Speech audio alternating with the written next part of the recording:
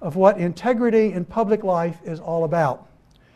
In the 54 years of our friendship, I have never known Tom Lambeth to make a decision, personal, career, political, or otherwise, on other than the basis of the public interest. So far as I know, he has never been influenced in his decisions by his own self-interest. And that is what this Tom Lambeth Inaugural Lecture is all about: ethics, self-interest, and the public good. Nearly 4 years ago, when former Agriculture Commissioner Meg Scott Phipps, after admitting in court to an illegal campaign fundraising conspiracy, was convicted, a News and Observer staff writer, Amy Gardner, wrote as follows, quote, "There was one bright note to Meg Scott Phipps's conviction Thursday. It was a rarity in the annals of North Carolina politics.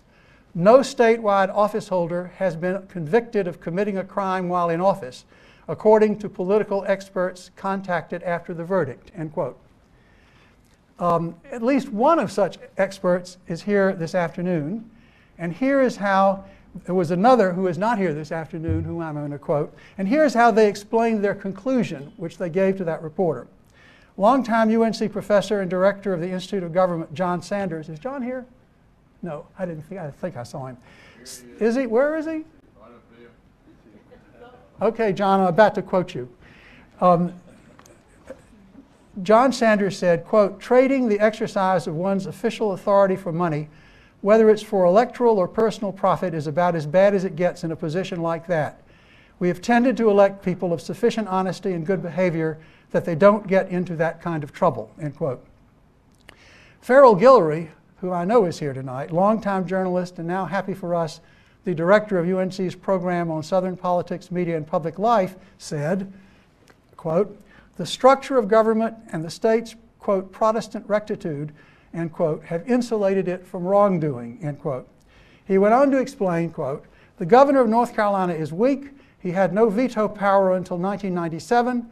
9 other statewide elected officials control huge agencies, including public education, agriculture, the state treasury, and the State Bureau of Investigation. And lawmakers control hundreds of appointments to influential boards and commissions. That structure diffuses power and allows independent agencies to monitor one another. We've not been immune from partisanship, racial divides, more power in the hands of the wealthy than the poor. We're not different from America in that standpoint, but the political and civic culture has made the political soil inhospitable to out-and-out corruption. If anything, Phipps's misdeeds and conviction will improve the chances that North Carolina politicians will continue to behave. It is really sad. It's hurtful to the state's body politic to have something like this happen, particularly with a member of a historic family, but it is more of an aberration than a pattern," end quote. Is it still such an aberration? In the last few months alone, the media have been full of reports of ethical defaults by North Carolina public officials. To be sure, in past years there have been occasional ethical transgressions by lesser office holders, but I cannot remember before this year ethical defaults by someone as prominent as a House Speaker. Recently, as you know, former Speaker Black was convicted of bribery, sentenced to 5 years and 3 months on federal charges of corruptly accepting things of value, and fined $1 million on state charges of bribing a fellow legislator to support his candidacy for Speaker and attempting to cover up his doing so. Nor have we heretofore witnessed a sitting district attorney, Mike Nifond in Durham, forced to resign from office. This year, not only that, but his law license was revoked by the state bar for apparently self-benefiting violations of the rules of prosecutorial practice, including intentionally withholding evidence favorable to defendants and lying repeatedly about its withholding. And the state bar even required him to pay the hearing costs. And on September the 1st, he was cited by Judge Osmond Smith for contempt of court for lying to the judge and sentenced to 24 hours in jail for doing so. I have a whole page here of other examples. I think I've made the point in those two, but just recently, as a month ago, on September 9th, Rob Christensen had a whole column in the News and Observer which cited approximately 24 people, all of them state officials of one caliber or another, who had in fact gotten into trouble and gotten convicted. So I asked the question, what's going on here? While we are used to seeing comparable corruption in other states over the years, and while many other states have had high public officers convicted and sent to jail for bribery or misuse of public funds, I think that John Sanders and Farrell Gilroy did seem to have it right. North Carolina has been spared historically from such events. But why are we witnessing such problems today, and is it indeed a new phenomenon? Some have suggested that these episodes are evidence of the proposition that North Carolina has lost or is losing its innocence. But I'm inclined to agree with John and Farrell and discount such an assertion. I believe that the unethical behavior we are witnessing is not a homegrown phenomenon. Just as some North Carolinians used to blame all of our problems on, quote, damn Yankees, end quote, or Yankee agitators, I think that the waves of corruption from elsewhere, and they do exist elsewhere, are ever more insistently beating on our own shores, and certainly not just from, quote, Yankee, end quote, territory. And occasionally, they're overcoming our natural resistance to them. But it's all too easy, comforting and wrong, to blame our defaults on external causes. They undoubtedly result also from choices that the people and leaders of North Carolina have made, choices that we intend to produce benefits for North Carolina, but which also contain risks of harm. For example, Terry Sanford used to say that North Carolina needed to get into the mainstream of America's life economically, technologically, and otherwise.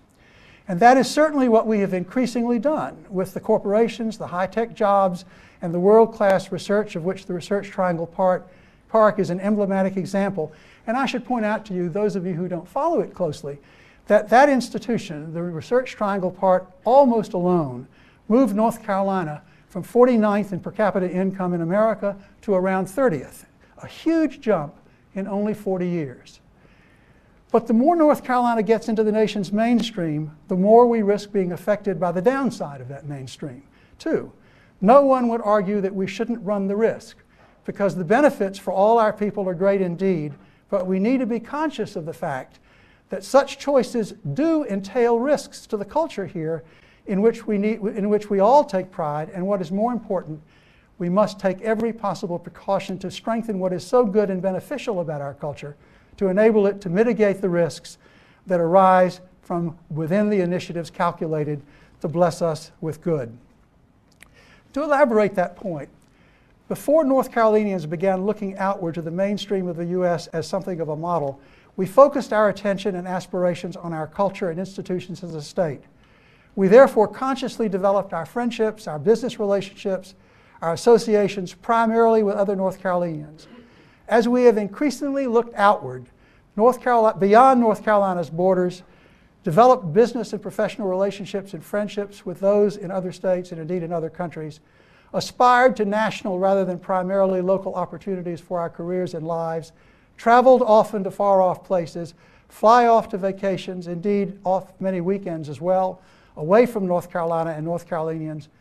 We spend less of our time and energy on building the local networks, the local friendships, and the local associations which were and still are the bulwarks of the values that we treasure here in North Carolina.